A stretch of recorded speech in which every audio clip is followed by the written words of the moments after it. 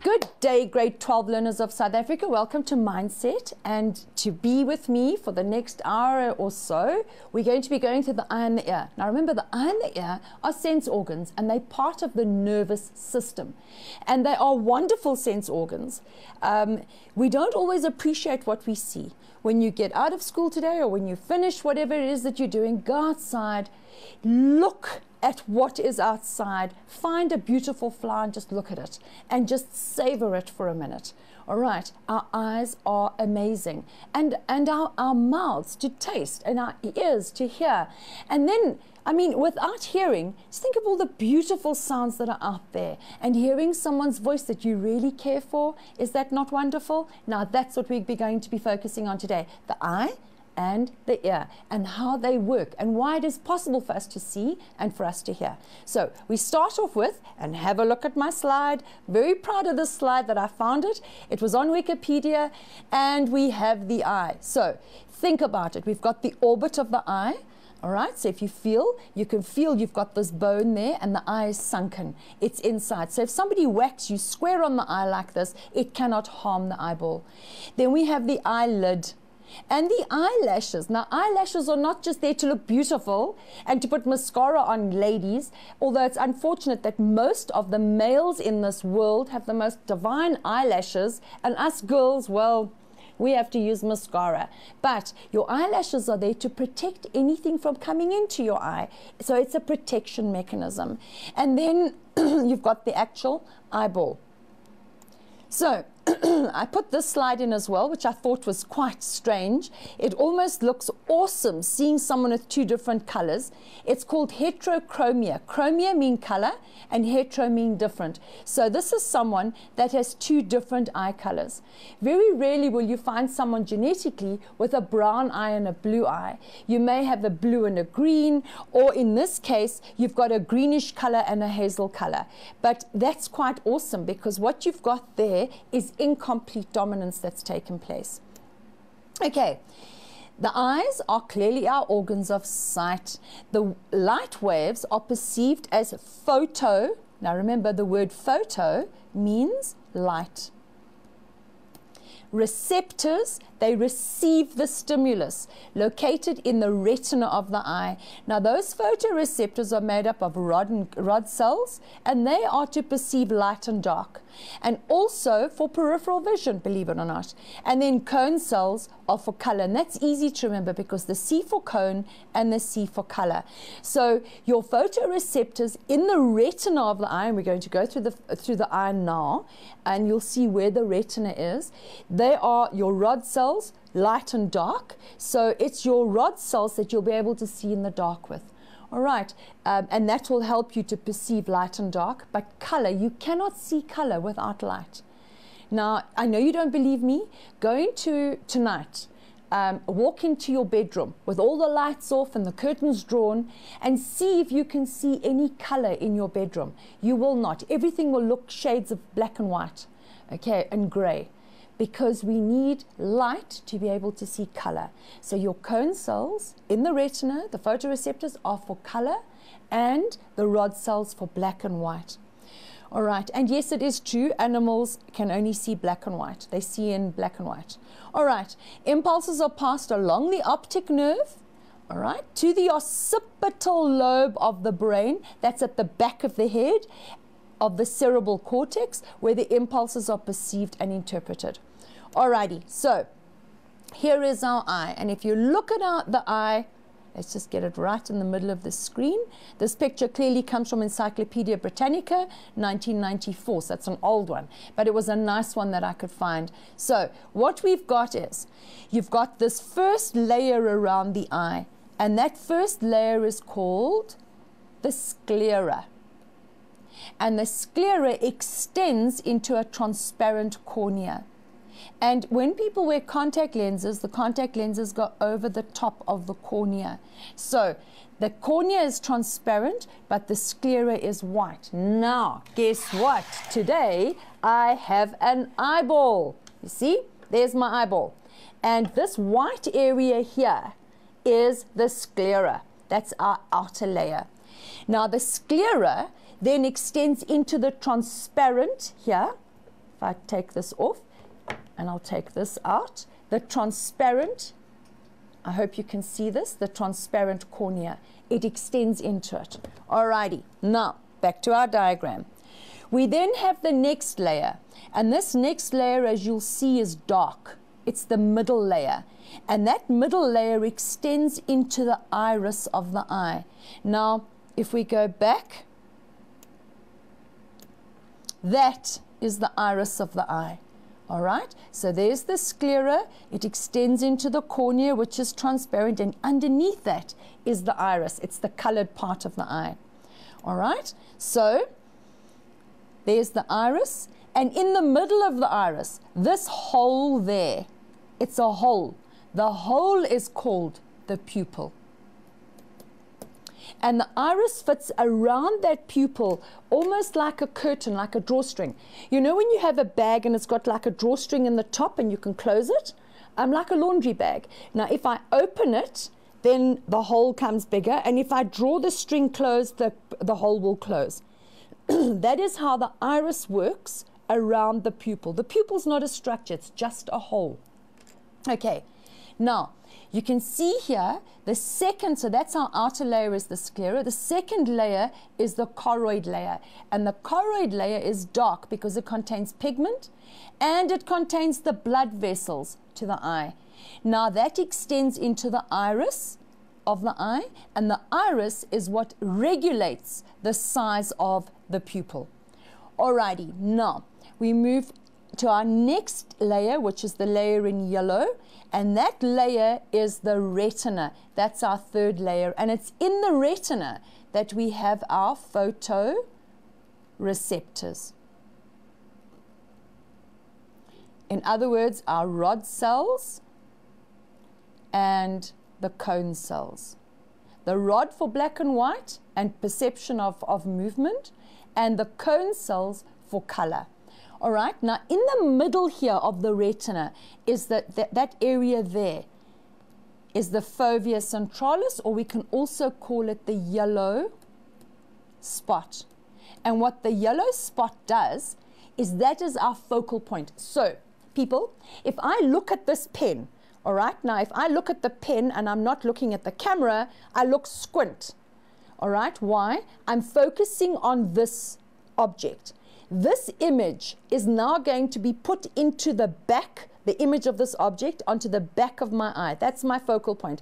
I can see over here, all right, and I can see over here, but I'm not focusing on it. It's almost like blurry. I'm looking at this thing here.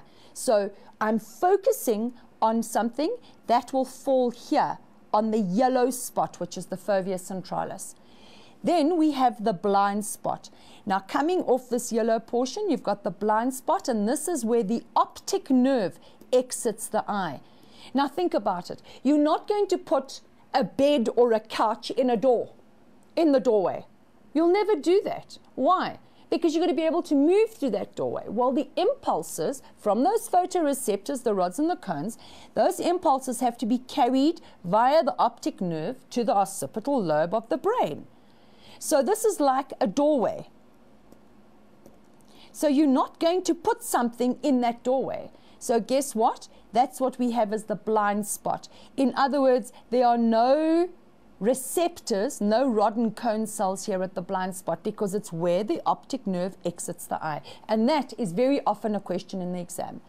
Now, coming in closer, also here, part of this area here, which is part of the choroid, we also have a muscle, and that little muscle there is called the ciliary muscle.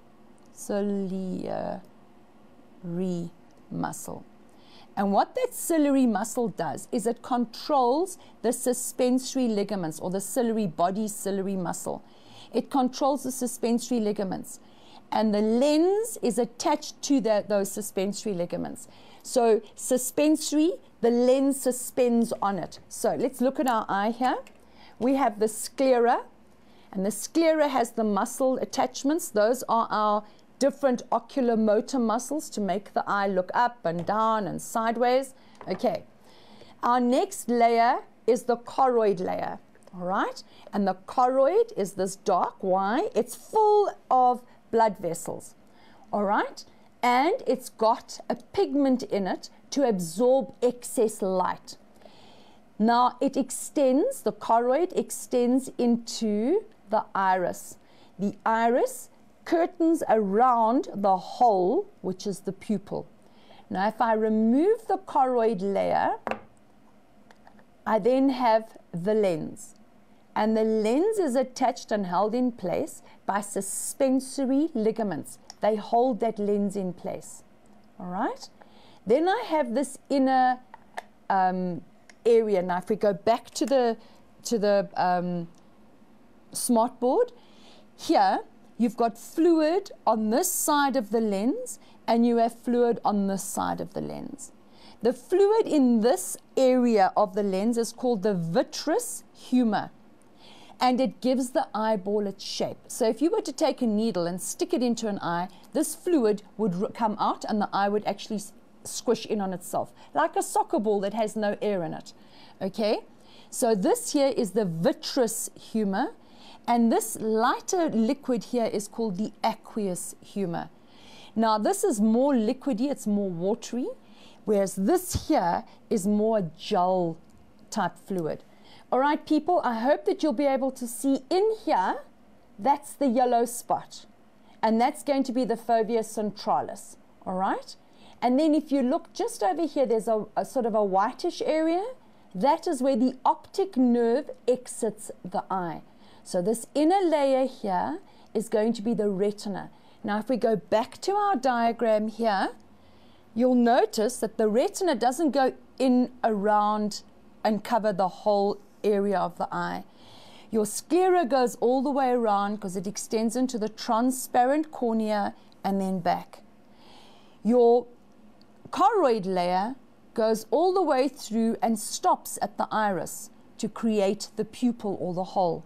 And then your retina comes in over here, and the retina starts about there, and it then extends into the back of the eye, with the yellow spot over there being your focal point and the blind spot being where the optic nerve will exit the eye. Actually, it should be that way around. So your focal point there and the yellow and the white or blind spot over there. Now it stands to reason you're going to have a blank blind spot, and that is how the eye works. Now this lens attached to those suspensory ligaments, the lens is like, okay, this is solid, all right? But if you look here, this is what the lens looks like. And when the lens is at rest, it's going to be flat. And when it is contracted, when the ciliary muscles pull towards the lens is going to become rounded. But it's the lens that helps you to focus. Okay, people, we're looking at lenses and refraction. So the first thing I'm going to explain to you is a flat surface. A flat surface or a mirror, if I have an object over here, let's say this object is about 1 meter. Now remember, I'm not doing the science version, I'm doing the life sciences version. This is my object, and this is the image that's going to be created if I look on a flat surface. So when I look into this mirror, I'm going to see myself or the candle about 1 meter away. All right, it's 1 meter away.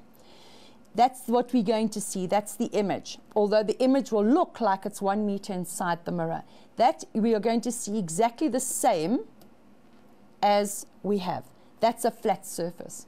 Now, when we start to bend the surface, and for this I need for you to go and get a teaspoon when we're done here. And I want you to take that teaspoon and have a look whether what I've said to you actually works. Because that's the best way to know something or to learn something, is to see it firsthand. If I take a surface that's bent like this, okay, it caves in. So this would be concave.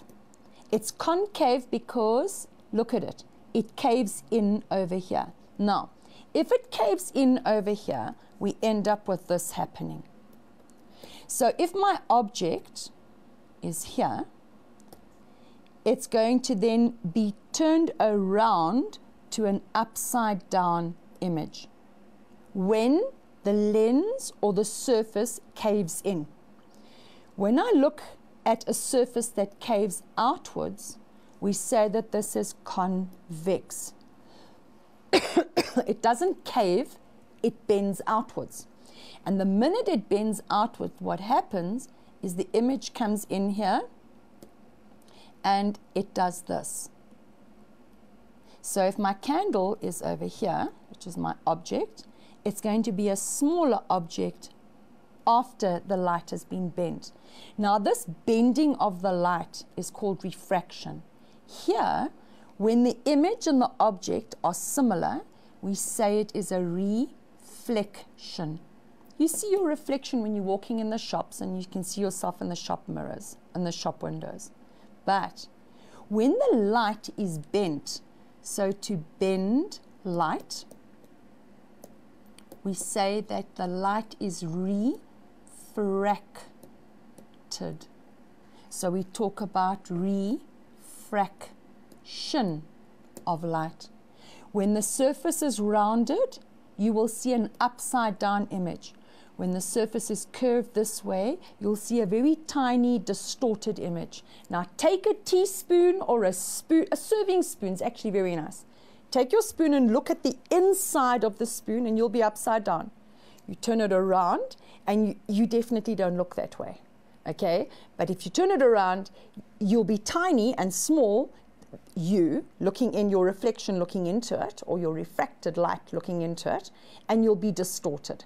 So that is what refraction does. Refraction is the bending of light. Now, if we go back to the eye here, you've got the cornea, which is going to be convexed to the light coming in.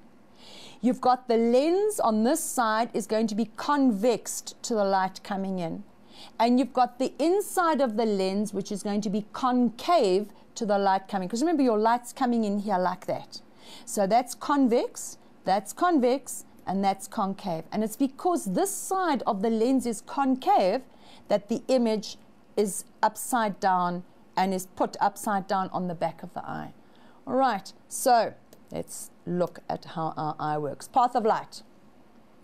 The light rays pass from the object of the eye through the transparent cornea, the aqueous humor, the biconvex lens, and you know what? I'm going to go back to the eye here, and I'm going to show you this way. Because I've got the path of light in your X notes, in your X sheets, and you can follow with me. Okay? This is the best way to do it.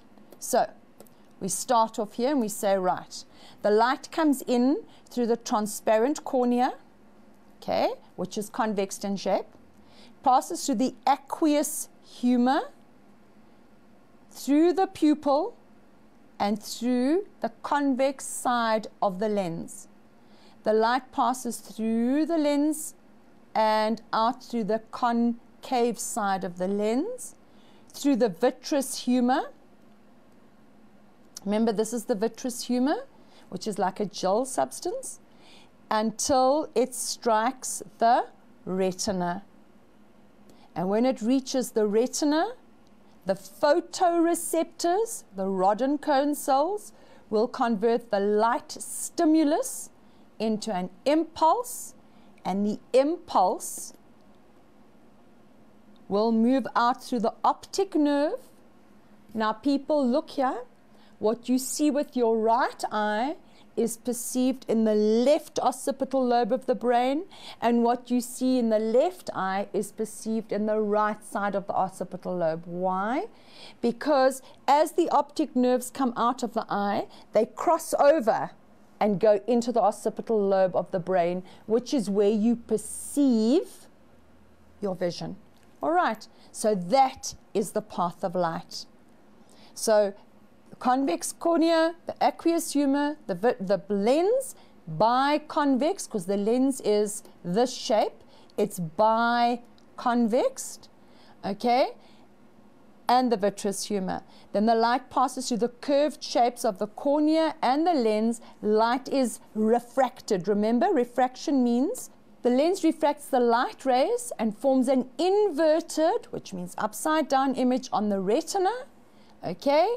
And then the rod and cone cells, which are our photoreceptors, will convert the stimulus of light into an impulse, which is the language of the brain.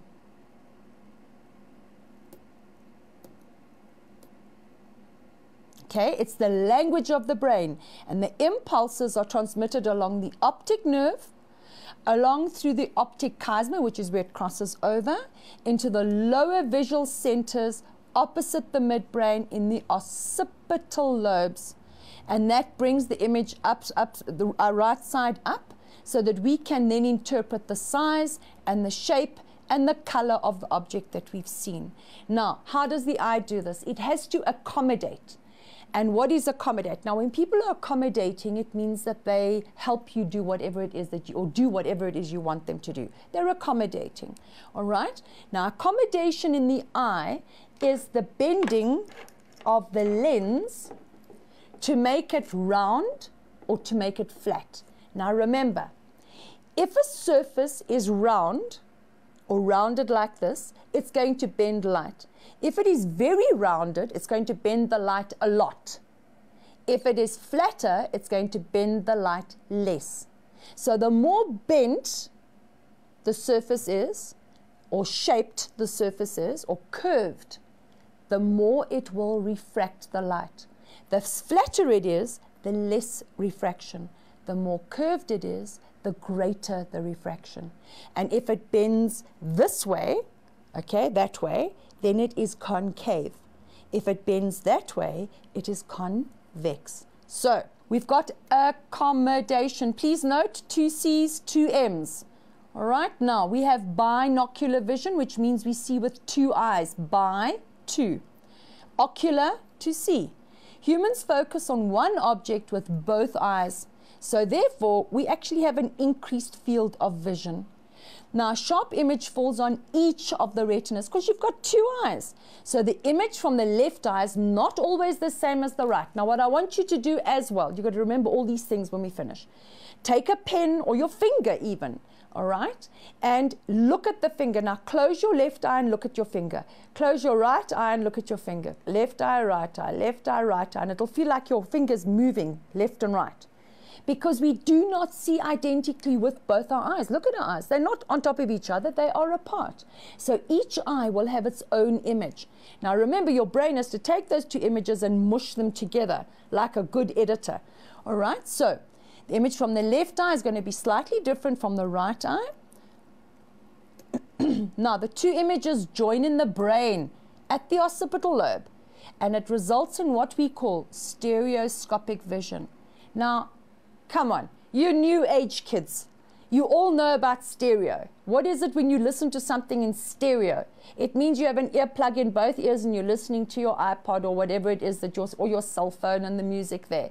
Because you're listening with both ears. So it's stereo, it's going in. Now stereo here means the same thing. You've got 2 eyes. So it's stereoscopic, and it's that seeing with 2 eyes and 2 different images that get put together in your brain that helps you to judge distance, to judge depth.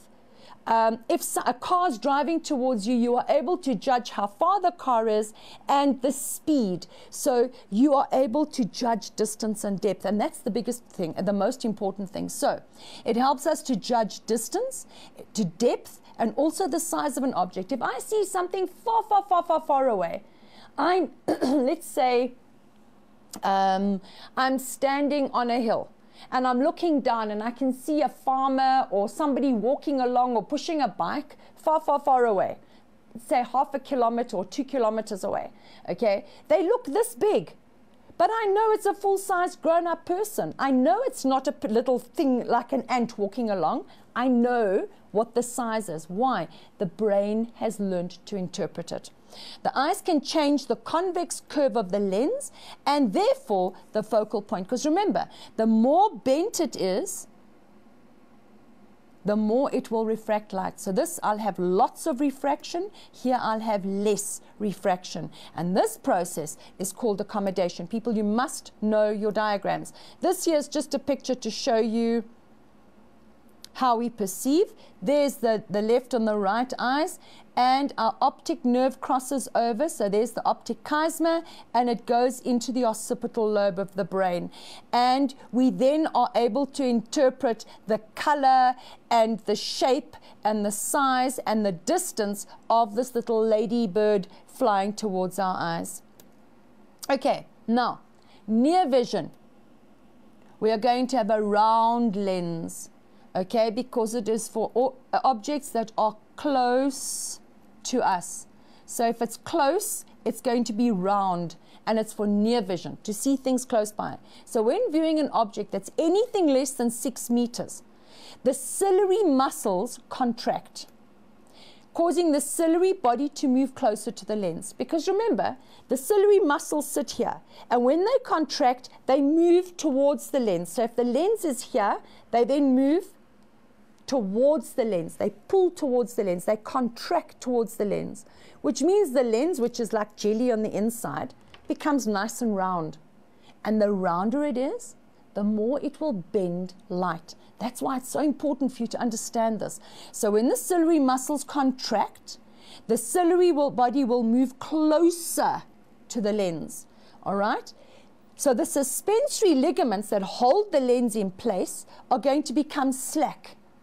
And when they slack, the lens can then go round, so it becomes more convex and more rounded. And therefore, it is able to refract more. So the focal length decreases, and it brings the object onto the yellow spot in the retina. These are the diagrams. So rather than learning a whole bunch of words, look at your diagrams, okay? We've got, this is set for near vision, so the object is close to us. It's closer, so it's from 6 meters and closer. All right? This is the side view. That's the eye we saw earlier, and this is what it will look like from the front. And the reason I'm showing you this is so you don't confuse this with the way the pupil works. This is not the pupil. We're talking about the lens. So we've got the ciliary, the circular ciliary muscles sit here. They go all the way around, so you can see they're all the way around. Then you have your suspensory ligaments. They're all nice and slack. You see, they wiggle woggle like that. Okay, they're all the way around. And here in the middle is the lens. And the lens will become more convex. So it's going to look nice and round like this from the side, as you can see it here. It's a nice round little lens. So the light is going to be, as the light comes in here, it's going to be very, very bent, so that it can then focus on the yellow spot exactly. All right. Distant vision is a long lens, because think of long distance. Okay, it's far away. Now, when viewing an object that is more than 6 meters, okay, at rest, the eyes are set for distant vision. And you know what? That's how your teachers know when you are daydreaming, and your mom or your dad know that you're not paying attention when they're talking to you. Because a person gets that far away look, because the eyes are set for distant vision when you are relaxed and you are not focusing. So that's how we know when our learners aren't paying attention. So set for more than distant vision, that's when your eyes are at rest. They look far, far, far away, out into the never, never. The ciliary muscles will relax. And remember, if they contract and they pull towards the lens and the lens becomes rounder, the opposite is going to happen now. So the ciliary muscles will relax. And as they relax, they pull back, and the suspensory ligaments will pull tight. We say that they become taut. They become tight. And as they pull back like that, it stretches that lens to make it longer and thinner. So it is now less convex. So it's gone from being nice and round for near vision, and it will pull long like that. Now look at this. Your sides are now less convex. They're less bent. So therefore, refraction will be decreased. The light will be less bent, and the focal length increases, bringing the object onto the yellow spot of the retina. So if we look at our diagram, this is for distant vision. Look at the lens. We have a long lens. You see that? And therefore, less refraction. Okay? So the ciliary muscles sit there and they relax. When they relax, they pull backwards. They pull away. So the suspensory ligaments become taut. They get pulled tight. And as they pull back, it pulls that lens longer. So the lens becomes flattened and longer. And if it is longer, there is less refraction, people. All right, pupillatory mechanism. Pupillatory comes from the word pupil. And a pupil is worked on reflex. You cannot control the size of your iris or the size of your pupil. You cannot. It is done automatically and controlled by the autonomic nervous system. Okay? It is automatic. If you take, if somebody takes a torch and they just flick that torch across your vision and back again, your pupil is going to constrict, and then as soon as the light moves away, it's going to open up. If you get a brother or a sister or your mom or your dad or your granny or somebody at home and tell them to sit looking, take them outside. And while they're sitting there on a chair, comfortably, relaxing, tell them to look far away. And then take your hand and you put your hand over their eyes. Tell them to close their eyes and you just put your hand so you cover all light. Ask them to open their eyes and then move your hand away, and you'll actually be able to see how the pupil constricts. It's actually awesome to see. Be careful of shining a torch directly into someone's eye because you can damage the retina, all right? And never look up directly into the sunlight, ever, ever, ever, ever, because you will hurt and damage your photoreceptors.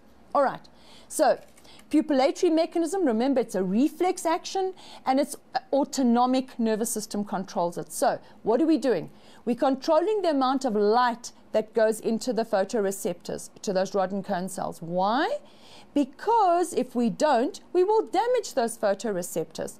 So the iris works like a curtain and it controls the amount of light entering the eye. How? It changes the size of the pupil. Now remember, the pupil is just a hole. Your iris fits around the pupil like a laundry bag with a drawstring. As you pull the string, it will close, and as you release it, it will open. And that is how the iris works. So we have circular muscles and radial muscle fibers that regulate the size of the pupil. How? Pupillatory functioning. Now this is why I said to you, be careful that you don't confuse accommodation with this. Okay, so we've got the choroid layer. Remember, the choroid extends into the iris. If you look here, the choroid extends into the iris with the hole, you see, the hole in the middle, which is the pupil.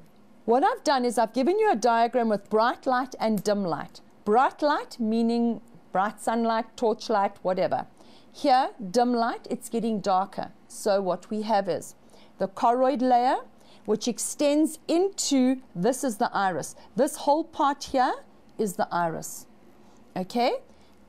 Let me put your iris so you don't forget what it is that you're looking at. All right. Now we've got circular muscles and we have radial muscles. They're like the spokes of a wheel. Now, function mainly on the circular muscles because the radial will always work opposite. They work antagonistically, these two. They work opposite to each other. So if the circular muscles contract, the radial muscles will relax and vice versa. So we say, right, when it's very bright, we don't want a lot of light to pass through this iris. So we must, through the pupil, so we must make it small. So how do we do that?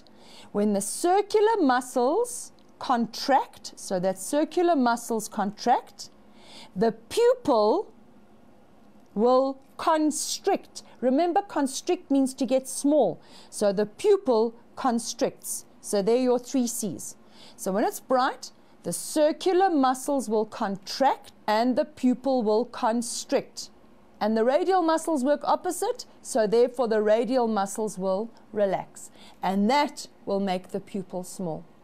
When it is dim light, in other words, there isn't a lot of light and your eyes need to see and they need to get as much light in as possible because you can't see without light, it is exactly the opposite to bright light.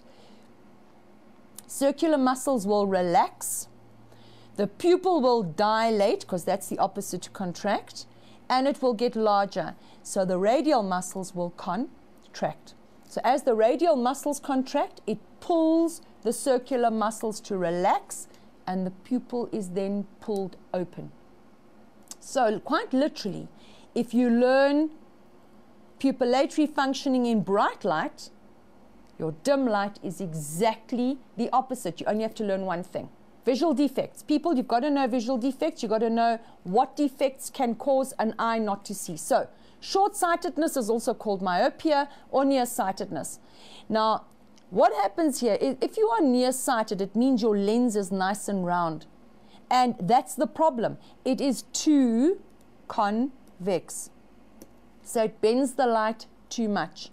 So, it's the refractive defect in the eye in front of the retina, and the cornea is too rounded. So what do we have to do? The cornea, the lens, everything is too rounded. So the distant objects are going to look blurred. It's genetic, please remember that. Okay, and it also can result from old age. Okay, to become short-sighted, you actually can't see properly from sitting, straining your eyes for hours and hours. And that is why your teachers, when you're sitting there writing like this on the table, your teacher should say, oi, never ever go closer than if you put your, this is ideal for your body, remember. If you take your elbow and you put your elbow down where you want to read and put your chin on your fist, that is the right distance for your face to be from any paper. If you have to bring your face closer, you're putting strain on your eyes, people, because your eyes work the closer an object is. When an object is far away, your eyes are relaxed, they're chilled. But when you bring it closer, your eyes have to work hard. So remember, myopia, short-sightedness is genetic. And how do we do it? We fix it with glasses. So glasses and contact lenses, why? They're concave, you see, and they prescribe to reduce refraction. So the refractive surgery is also another option where they actually shave off the front of the cornea. So as the cornea sits like this, they shave the front of it off like that. And that then, you have less refraction so you can actually see. So here's a diagram. The diagram below represents a section through a part of a human eye. Now the minute you see this, you must know. You're looking at a lens, they're going to ask you something about accommodation. First thing we're going to do is label.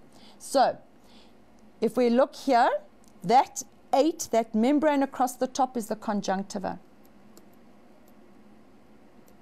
And if we get conjunctivitis, all right, what is conjunctivitis? It's when this membrane that's across the front of the eye, that membrane becomes inflamed. And it is very sore and very contagious. They will normally send you home from school. All right, so you've got the conjunctiva. This first layer is the outer layer, that's the sclera. The second, this here comes in, this is the choroid, which lengthens into the iris. Then we have the pupil and the lens, and it is a biconvex lens. Bi means two, convex. Suspensory ligaments.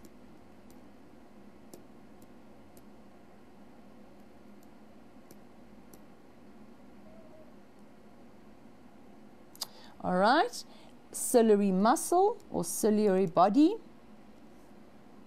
Let's put body, muscle, same thing. And then here, this is the vitreous humor. People, please learn your diagrams. Very, very, very important. You must know your diagrams. Okay, study the labels numbered 1, 3, and, or supply the labels, sorry, 1, 3, and 5. We've done that. Supply the number and the name of the part that controls the amount of light that enters the eye. I can't remember what number it is, but it's number 2, which is the iris. Okay, so it's always controls the amount of light is the iris. And in this case, it was number 2, so you will do that. And that's where you get your 2 marks. So don't forget to put the number in. Okay, mention the changes that the part, it should be named, in question 1.2 will undergo when exposed to bright light. Okay, now remember the C's, bright light. So the ciliary, okay, let's just rather do this. I'm going to go back to our diagram. Okay, here your circular muscle is going to contract, the pupil is going to constrict, and the radial muscles are going to relax. So remember the C's, the circular muscles contract, the pupil constricts, and the radial muscles, radial muscles relax. Your 3 C's, and that will give you your 4 marks. Okay, then list one function for each of the parts 4 and 7, lens and vitreous humor. So what's the function of the lens? The main function of lens is going to be accommodation, to focus the light onto the retina here at the back. That's what the lens's job is. It's to focus the light onto the retina of the eye, and the vitreous humor, well, it's to give the eye its shape, to maintain the shape of the eyeball, but also it's part of the refraction medium, and it helps the light to pass through to the back here, which is the retina. Supply the number and the names of the parts that are responsible for accommodation of the eye. It's going to be the ciliary muscles, okay, and the lens. So it's the numbers responsible, so we're going to have to go back to our diagram. It's going to be the lens is number 4 and the ciliary body number 6. See, the reason they ask the question like that is to see if you know not just what the structure does, but what it looks like and where it is. All right, explain the changes that will take place when part numbered in question 1.5 views an object closer than 6 meters. So what they want you to do here is look at accommodation,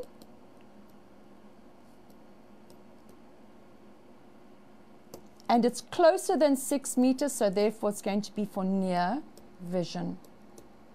All right, so I'm not going to sit here and redraw or re-explain. We're going to just look at our diagram for near vision. Here we go. The circular ciliary muscles are going to contract. The suspensory ligaments are going to become slack. The lens is going to become more convex so that light is refracted more. And that's where your marks come from. So let's go through it again. To accommodate for near vision, the circular ciliary muscles will contract. The suspensory ligaments will become slack as the circular muscles contract towards the eye, which means the lens will become rounder and more convex, and light is then refracted more to put the image onto the retina of the eye. Now, we need to look at long-sightedness, means to see far, and that's called hypermetropia or far-sightedness. Now, this is a refractive defect where the image focuses behind the lens. So remember, short-sightedness, the image fell before the lens. So we now have to make things different. We've got to uncurve everything so that it can get to the back of the retina. When you are far-sighted or long-sightedness, the image falls behind. So it falls here, behind the eyeball, okay? So here. So instead of falling here, it's falling here. So what must we do? We have to make the lenses rounder. Okay, things must be more convex, so the person will not be able to see objects that are close. Because why? The images are going to be blurred. This condition is caused by the following. The eyeball that is too short, that's genetic. And we can correct that with prescription glasses or contact lenses. But remember, we have to make it more convexed. So you're going to use lenses that are nice and round. Then, when the lens cannot become round enough. Now this is pure good old age. That's it. It's as we get old. And you'll notice, if you look at your aunts and your uncles and even your mom and your dad maybe, but definitely your granny and your grandpas, they end up, their arm isn't long enough anymore if they don't have their glasses with them. So they can't see here. They can see street signs that are 1 kilometer away, but they can't see anything over here. And that is pure good old age. Finished Klaar Ovis Cadovers. We get old.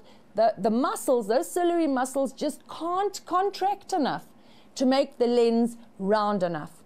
Okay, so we stay at long distance vision. So what do we need? We need to make convex lenses. And that's why we end up with that shape. And then the cornea is too flat. And if it's too flat, well, you need refractive surgery to fix it.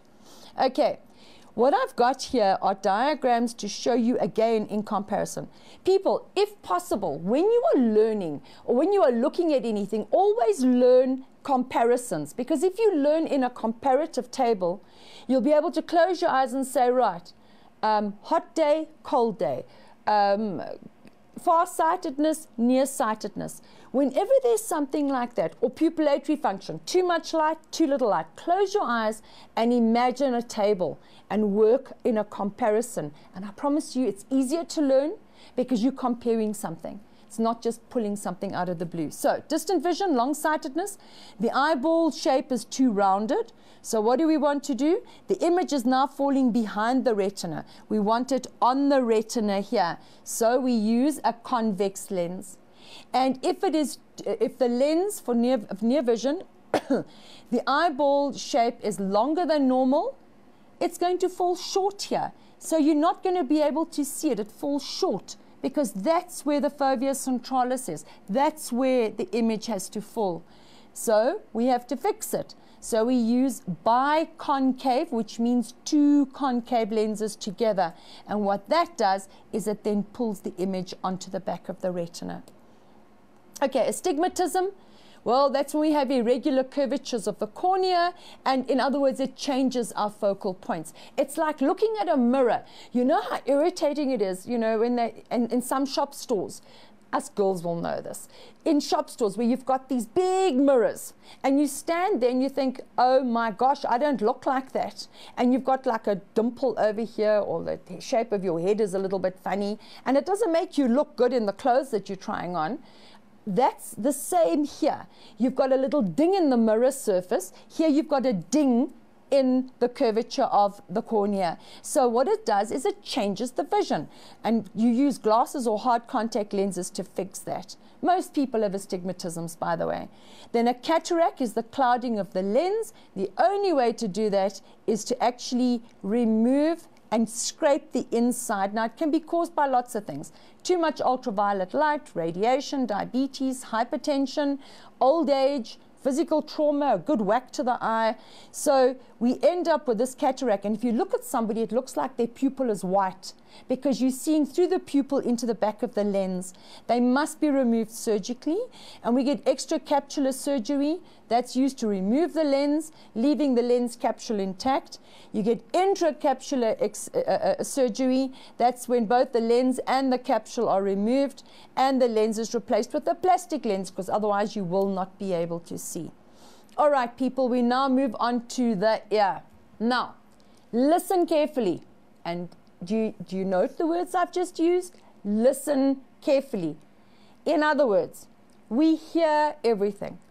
And when we finished with this session, switch the television off, switch everything off, sit quietly, take a deep breath, and listen to what you can hear around you. And you will be able to listen to bird noises and people talking far away, and maybe you can hear a bit of music somewhere, children playing, you will be able to hear. Hearing and listening are two completely different things. You don't have parents say to their children, hear me. You say, oi, listen to me. Your teachers as well will say, guys and girls, listen to what I have to say. Look at this. Now, looking and seeing, we see everything. But if we're not looking, we don't comprehend. Hearing, we hear everything. But we can only comprehend if we listen. So, here we have the ear. And the human ear, by the way, is like a fingerprint. This pinner, this thing here, is the pinner. And what the pinner does is it directs the sound into that little hole there, which is the auditory canal. So, a pinner is as individual to a human being as fingerprints and the iris of the eye. So, they are completely, you may look like you've got your dad's ears or your mom's ears. I promise you now, they will be subtly different because there are no two people on this earth that have the same ears. And even your left and your right ears are not identical. The same with your iris, the same with the fingerprints. All right, they are yours, uniquely yours. All right, so we have the pinner, and the pinner's job is to guide the sound into the structure there called the auditory canal. The ears are our sense organs of hearing, and look at this, we have the mechanoreceptors. Mechanical, think of waves. So the sound waves are picked up by mechanoreceptors in the ear. They sit in the cochlea of the ear. But we're going to go through all the parts of the ear now. The impulses are transmitted via the sensory neurons to the auditory center, which sits in the cerebral cortex of the brain. Okay, the ears also are organs of balance and equilibrium. Why and how? Through the proprioceptors. These impulses are transmitted to the cerebellum. So hearing goes to the cerebral cortex, to the auditory center, auditory to hear, and balance and equilibrium goes to the cerebellum so that we don't fall over. Remember, balance is so you don't fall on your nose or fall over backwards, and equilibrium is so that you can maintain a straight, upright posture. So balance and equilibrium. And if you remember it that way, you won't forget to put the two words together. All right, here we have the ear. Now, before we go on to this ear, look what I've got here. I have an ear, a huge mammoth ear. All right, so here we've got the pinner. And the pinner directs the sound so that it travels down here. In fact, let me use a pen. It travels down here. All right. This is the auditory canal. Auditory to here. Auditory canal. Now, look at this. What do you see here? This is bone. And this is bone. And this is all bone. This is all part, this total area from here to here is the part of your skull. So the ear structure sits as a cavity inside your actual bone of your cranium. All right, so the sound will travel down the auditory canal, and it gets to a little structure here, over here, sits right around here, and that little structure, if I can put my finger there, that little structure where my finger is now is the eardrum. And what does a drum do? If I bash on a drum, it vibrates. Okay, so that vibration is passed from the eardrum. Now we go back to our model. From the eardrum, and the eardrum vibrates. And the eardrum vibrates against the three tiniest little bones in our body. And if we look at our diagram over here, we've now got the sound coming in here through the pinner. It's directed down the auditory canal. It gets to the eardrum, or it's also called the tympanic membrane. But eardrum is good enough, and the eardrum vibrates. And the eardrum, touching it, are the three little bones. And those little bones are the tiniest little bones in the body. And they're called ossicles because they oscillate, they vibrate. And those ossicles amplify sound. And I'm telling you, if it was me setting your exam paper, I would ask you the function of the ossicles. First of all, what they are, to name them, and what their function is.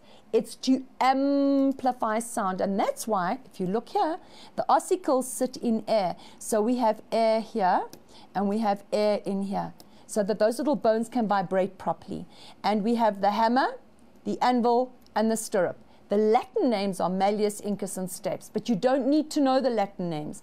You only need to know the common names. So hammer, that's the same thing that you have when you hammer a nail, okay, a hammer. An anvil is the thing you hammer against, and the stirrup, it's like a horseshoe. You see that? So it's a stirrup. And the stirrup sits right flush up against the oval window. And below it, we have the round window. So remember, O comes before R. There is the round window. All right, now, this structure here, okay, look here. That's it. All right? So I'm going to move this ear away so you can see this against my top. All right, so we have this structure is called the membranous labyrinth. A labyrinth is it's like a maze. So it's called the membranous labyrinth, and it sits here in a cavity in this bone. Okay, it will fit in there like that. So we now take this membranous labyrinth out. All right, and then we say it looks like that. So you see these things here, these round things, those are called your semicircular canals. They're only half circles. And these semicircular canals are at right angles to each other. That's for balance and equilibrium. Then we have this little bag-like structure, and then another little piece. And that's the, I'm going to turn it this way. That's the utriculus and the little sacculus, just before it goes into this round structure, which looks like a snail, but the snail's been cut in half here. This round structure that looks like a snail, that's the cochlea. So semicircular canals, the utriculus, the sacculus, and the cochlea. And the cochlea is for hearing, but the semicircular canals, the utriculus and the sacculus, are for balance and equilibrium. All right, back to our diagram. We have the membranous labyrinth made up of the semicircular canals, the utriculus, and the sacculus. You don't need, that's what you need to, utriculus, the sacculus, and the semicircular canals. They are for balance and equilibrium. And this little thing that looks like a snail, that's called the cochlea. And the cochlea is our organ, our sense organ. Our mechanoreceptors sit in here. Something very important, and I'm going to use colors now. In here, we have fluid. And that fluid in here is called endolymph. And it's that endolymph that transfers the sound waves in, around here, and the balance and the equilibrium. Everything is controlled by the endolymph. So the endolymph. And then we have perilymph. And the perilymph is all the way around here. Boy, I've got this fat cokey and I'm battling to draw in the lines. And that sort of falls in, the perilymph falls in between the bone, all right, the bone and the actual structures, which is where we're going to find the endolymph. Okay, very important, you must know the differences between that. Now, this area here, this middle ear, so this is the outer ear, the middle ear, and the inner ear. The inner ear is filled with air so that your three bones can vibrate. Remember that the stirrup touches the oval window. So the path of sound is going to travel in, let's do it in pink. It's going to travel in here. It's directed and channeled by the pinna down the auditory canal. Okay, makes the eardrum vibrate. That vibration is passed to the hammer, the anvil, and the stirrup. They are 3 ossicles that amplify sound. The sound then passes through the oval window, in through the perilymph, into the endolymph, and into the cochlea. And in the cochlea, we have things called the organs of Corti. And the organs of Corti are the receptors, or the mechanoreceptors, that are going to convert the stimulus of sound into an impulse. And that will travel then along the auditory canal. Any excess sound will come along and pass out here through the round window. That's the round window's function, for excess sound to pass out. So that's why we don't hear an echo. It means we have no echo. We don't hear an echo. It passes out and almost into our throats. All right. Then we've got this tube. Now this tube, let's make it orange. This tube here is called the Eustachian tube, and you must know how to spell this. Please focus on your spelling here. The Eustachian tube. And what the Eustachian tube does is it opens up into your throat, and it makes sure that the pressure inside the middle ear is the same as the pressure on the outside. Now, when you drive to the coast, okay, or you go up in an aeroplane, you feel the pressure, and what you do is you open your jaws as high as you can, and it relieves the pressure because you're opening the eustachian tubes. Now, in babies and toddlers, this eustachian tube is not very long, and when babies get infections, or toddlers get infections in their throats, those bugs go up into the eustachian tube and into the middle ear, and they end up with middle ear infections. That's why young babies and toddlers get middle ear infections more than adults do. Okay, people, so you've got all these things that can happen in hearing. So we're going to look at a couple of hearing defects, and then we're going to go back to a question, all right? So we have middle ear infections, are called otis media. And what that is, it's inflammation of the middle ear. Now, if you've ever had earache, you know how very, very painful it is. Because this, and if we look back at our little model, okay, this area here, as it's filled with little hairs, and we produce wax to get anything out that doesn't belong there, and it's got a bit of an antiseptic quality to it. But this area here is very sensitive. That's why we can't just stick things in our ear. And the eardrum, when it bursts, is incredibly painful. So you must remember that any pressure on that eardrum, whether it's from the middle ear or from the outer ear, is extreme pain. All right. And what happens is that the eustachian tube generally becomes blocked because it, and then it can't equalize the sound, equalize the air pressure. Why? Because of mucus. So if you've got this mucus buildup, the poor eustachian tube blocks up, and in some cases the eardrum will burst, and we want that pus to drain out. So we take antibiotics, and what that does is it ends up scarring the eardrum. Now, I've explained to you why babies get more ear infections. So what they do for the babies is in the eardrum, all right? So you've got the pinna, you've got the auditory canal, and at the eardrum, they actually place these little structures in. And the most commonly used one is this one here. Now you can see how tiny it is. And what that does is it fits in. So if this is the eardrum, I'm sure you can see this. So if that's the eardrum, and there's the center of the eardrum, they take this little grommet and they put it so that one side is over here and it fits through to the other side there like that. Now it's got a little hole through the middle of it. So this is this one turned that way on its side. You can see it's got a hole. So in the middle ear here, what it will do is it will drain the fluid through the eardrum. Which means that when little kids have got that, they must not swim unless they put plugs in their ears, because otherwise that water is going to go straight into the middle ear, and we don't want that. It will hurt them.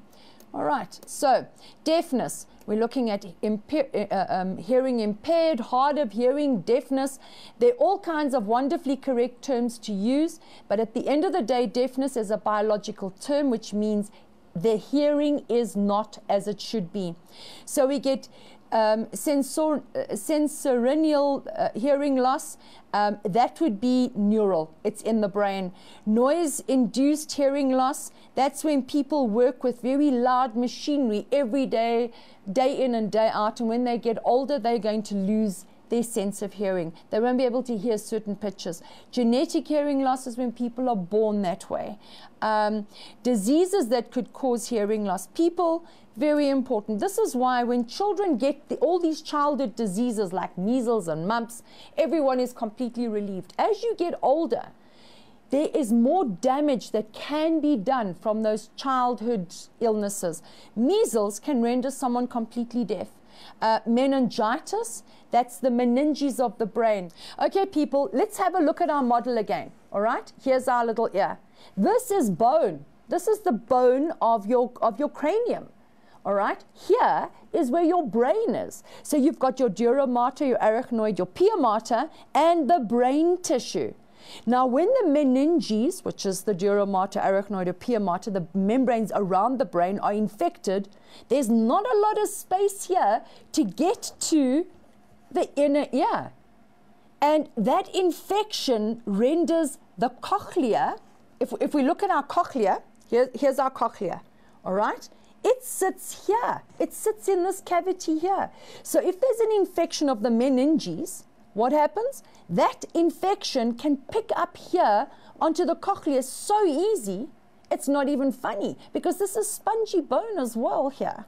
All right, so it renders the cochlea so that it can't work properly anymore. You understand? It can't work. So the mechanoreceptors stop working, and that ends up with deafness. So meningitis, autoimmune diseases, mumps, fetal alcohol syndrome. This is when mommies drink too much when they are pregnant with their babies, okay? And they are alcoholics and they abuse alcohol, and those poor little babies can be born deaf. Syphilis, an STD, which, by the way, can be healed with one good shot of penicillin. And people don't even know they've got syphilis, and it can end up with deafness. Physical trauma, you get a huge whack onto the head. I promise you now, it will affect your hearing. Okay, people, now, we look at hearing aids. What is a hearing aid? It's something that's going to assist someone whose ears are not working as they should. And we also have cochlear implants. Now remember, your cochlea, if you look here, there's the cochlea. We have a cochlear implant, which is going to sit so that the cochlea can be stimulated.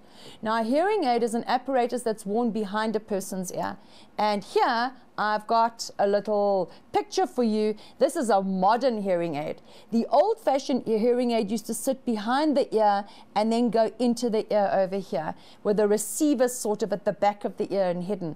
Today, we have far more modern ways of doing things. I mean, technology is amazing. And here you've got this little tiny thing here that will just go into the ear over here. So if we look back at our model, it's just going to sit here. And no one can see it. And what it does is it amplifies the sound going down until it gets to the eardrum and the little ossicles, because clearly they're not working properly anymore. All right, then this here is what your cochlear implant will look like. So it fits again around the ear, all right, and this part of it actually goes into the bone and sits right here in the bone near the cochlea. All right, and that is what a cochlear implant is. So you've got part of it that is on the outside, and you've got part of it that sits on the inside in the bone. All right, so that amplifies at the end of the day, whether it's the hearing aid or the cochlear implant, it's going to amplify the sound so that the person is able to hear properly or better. Hearing aids are generally used when people, when everything deteriorates, but your cochlear implant is a surgical implant, and it's an electronic device that stimulates the auditory nerves. All right, and your cochlear implant is very expensive, and it also requires quite a lot of therapy. People have to learn, if they haven't been able to hear properly, they have to learn to adapt to the noise. I remember my dad, when I was a child, who had a hearing aid, and 90% of the time he had it in because it made us all happier, but he'd switch it off. So he would hear even less than he would have without, because it would sit there in his ear. Because he said that the noise irritated him. He didn't want to hear everything. He just wanted to be in his own little world. So that was something he chose. All right, now hearing defects and speech disorders. People, we learn as babies and toddlers, we learn to talk by mimicking. We mimic sound. Now, if you've ever tried to learn another language, or you have somebody who's talking to you, you listen to the way they pronounce a word, and then you try to imitate that word. We learn by mimicking sound. Now, imagine a little child that cannot hear. So what they can do is, when you talk, do yourselves a favor, take your fingers and put it here at your throat. And as you touch your throat, make a noise, hum, and you'll be able to feel the vibrations. Now, that is how people who cannot hear are taught to talk, is by vibrations. And it's very hard to try and mimic those vibrations. So we learn to talk, and we learn what sounds are by mimicking. Those sound vibrations that we make in our throats, I want you to feel. Now, a deaf person, and I use this term very loosely, hearing impaired, what, but for the sake of this lesson, deaf people succeed in mastering spoken language in various degrees. Why? Because they are from the sounds that are made in the throat and the vibrations. To overcome this challenge, what have people done that cannot hear? They've learned to sign, and it's a language specifically for people who cannot hear properly. All right, and here's the whole alphabet, and I love this because when I worked with my pupils, my learners, I said to them, try and work out what's going on here and try to talk to each other using these signs. And they actually became better at it the more they practiced. So you've got all these signs, and for example, if you were to say to someone you love them, you would say, there's your L and your O, and then we go to the V, which is easy, and then we go back to the E. So that would be I love you. And you would then do that. So look at your signs, think of a word, mom, special, and make your own little signs so that you can learn to sign as well. Remember, we always need to respect people. Respect their defects, respect who they are, respect that you need to help and assist them where you possibly can, because that is what it means to be human. All right, let's look at question 2. Study the following diagram of the ear and answer the questions that follow. Whoa, here we've got the whole ear, and if I was setting your paper, I would give you a question like this. It's a beaut. So this is the pinna, and remember that your pinna is very individual to a human being. What does it do? It directs the sound waves down this G structure, which is the auditory canal. All right? Then this structure there is, for F, is going to be the eardrum, or it's also called the tympanic membrane, but eardrum is fine. Then we've got our 3 ossicles, which are, and I'm doing this so that it's a revision for you, we have our 3 ossicles, and it's the hammer, the anvil, and the stirrup. And what do? They amplify sound. Then we have C, which is the, now remember O before R, so we've got the oval window. And then the bottom one, E, is on the bottom, it is the round window. And what was the round window's function, people? It was to let excess sound out so that we don't hear an echo. All right? Oval window, the sound wave passes from the anvil, the stirrup into the oval window and then into the ear structure. D is the cochlea, although it's a very ugly diagram of a cochlea. It's supposed to go like a little snail shell. And then those are the semicircular canals. And there are, remember, look here, there were 3. All right? 3 semicircular canals, and there is our little cochlea. Righty, let's look at our questions. Identify parts B and G. B was the semicircular canals, and G was the auditory canal. State the function of each of parts C and E. So let's look at C. Is the oval window. It allows the sound waves to pass from the stirrup into the endolymph of the cochlea. Okay, and I've just, it was B and E, so let's look for E. And E is the round window, which, as I said, allows the excess sound waves which have not been converted into impulses. Those excess sound waves will pass out here through the oval window to prevent an echo. Okay, explain why you can often hear a buzzing or humming in your ears, can often clear buzzing or humming in the ear by swallowing. Now, I want you to actually try this, all right? Just close your eyes and focus. And if you swallow, you'll actually be able to hear a funny noise in your ears. Do it. Sit quietly, close your eyes, and the reason I say close your eyes is so you can focus. Close your eyes and swallow. And you'll hear some noise in your ear. So what that humming or buzzing noise does is it changes the eustachian tube, people. So let's go back in our diagram here. There's your eustachian tube. And remember, you've got your tongue. That eustachian tube goes into your throat. When you swallow, you actually force air. Let me get another color. You force air up this eustachian tube, and you change the air pressure on this side, at least on this side, to match that side of your eardrum. Because if you're hearing a humming sound, it's because your eardrum's going zzz. That's the humming sound. If you listen to really loud music, and you're really listening to this awfully loud music at a nightclub, at a party, although you're too young to go to nightclubs, but at a party or wherever, you're going to hear all this noise, all right? And as soon as you go outside where it's quiet, your eardrum's still going mad, because it's not really your eardrum, it's those little ossicles. Those ossicles are still vibrating because there were little muscles that were holding them in place so they didn't crack open when you were listening to really loud music. So those little muscles are now sitting and they're holding on tight. And you know when you hold on to something very tightly, you start to vibrate?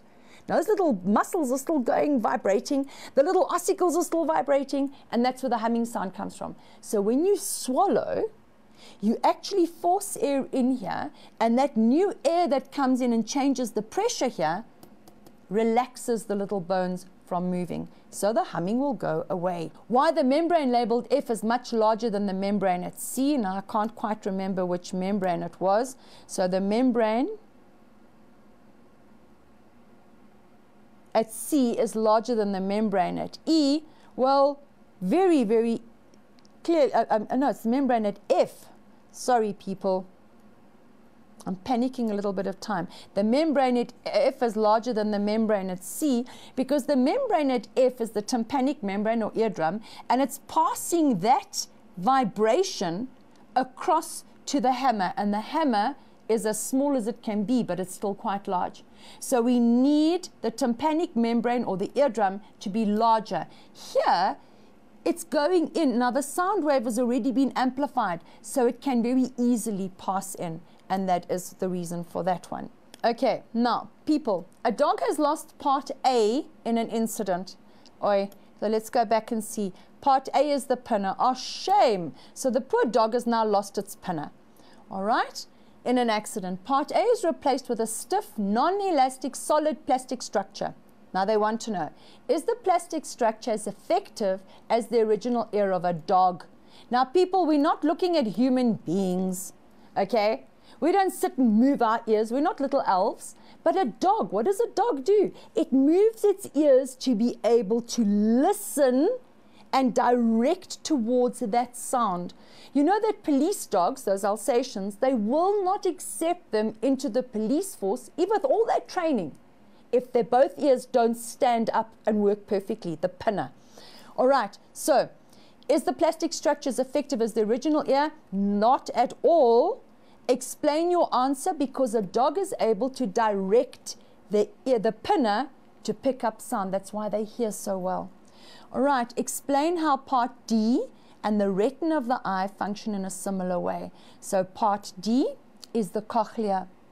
Now the cochlea is our sense of hearing. And they're asking cochlea versus the retina of the eye. Now what do we have in the cochlea? We have our mechanoreceptors. And in the retina of the eye, we have our photoreceptors. Can you remember what those photoreceptors are? The rod and cone cells, remember? Okay, so what is the similar function? In the cochlea, we have mechanoreceptors. In the retina, we have photoreceptors. In both cases, they are receptors that will receive a stimulus. And by the way, we've got light waves and we've got sound waves, all right? Or light rays and sound waves receive a stimulus, and they convert that stimulus to an impulse. And please, folks, remember, an impulse is the language of the brain. Now, I'll give one reason for part D being spirally shaped. So what are we trying to do here? Why would it be spirally shaped? Because if I can take a meter of string, and if I roll that string up, I can definitely fit more string into a tinier area. So it's to increase the surface area. It's as simple as that. Okay, if I want to take a piece of paper and I want to take this 30 centimeters and put it into 1 centimeter, I put a fold in it. If I spiral something, look, what have I done? I've spiraled it. I can fit it into a very, I mean, if I'm really, I can fit it into a very tiny area. So whenever there is a spiral or a fold, you are increasing the surface area. All right? And that's where I leave you today. So we've done the ear, we've done the eye, and if you are able to see 100% and you have 40/40 vision and you are able to hear properly and listen properly and see properly, people, count yourselves very lucky. Always respect people that have an impediment. Look after them, guide them, respect them, and help them. And you know what? Learn sign language. So, to all of you out there, have an awesome time and an awesome week. Learn hard. Go back and learn your diagrams and be able to explain the path of light and the path of sound by looking at your diagram. Because if you can visualize it, you will have it and you will know it. Have a good one. Until next time, from me, bye.